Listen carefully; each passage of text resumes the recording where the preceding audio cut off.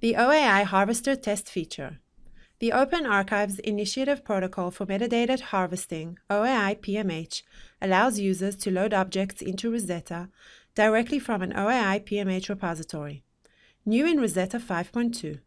When creating an OAI Harvest job, you're now able to perform real-time check to test connectivity, record transformation, and match per selected job configuration. At the end of the test, you'll get a success or failure result, enabling you to fine-tune the job until it successfully runs. Let's see how this works in Rosetta. Under Deposits, choose OAI Harvester Job, choose an existing job and click Update. Scroll down to Test Area and click to expand. The Record field contains 3 options.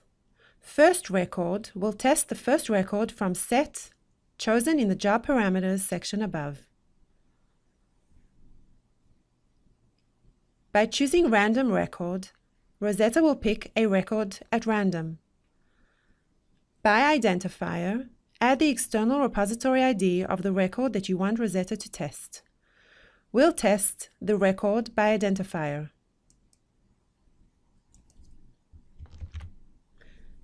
Click Test. After running the test, results will show status of the test, success or failure. Here we see the status success.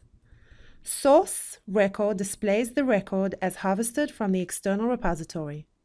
Transformed record displays the transformed record if an XSL file was provided as part of the job configuration. Based on the option selected in the match parameter in the job configuration, the IEPID of the matched record will be displayed in the Match section. If no match was found, a No Match Found message will be displayed.